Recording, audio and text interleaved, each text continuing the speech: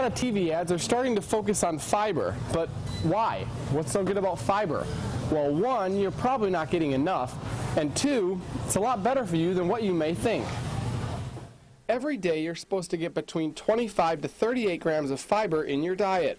Unfortunately, the average person only gets around 15. Before you blame it on the lack of foods, fiber is readily available and it's pretty cheap.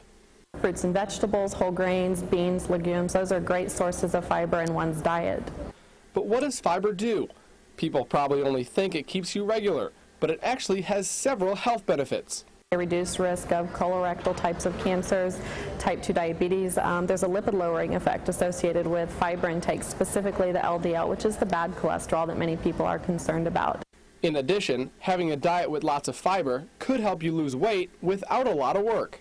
It satisfies satiety, which means you feel fuller longer, so you're able to consume less, which ultimately results generally in weight reduction.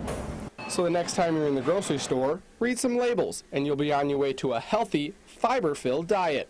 For more lifestyle stories, visit our website and click on First at 5. For News 10, I'm Michael Clout.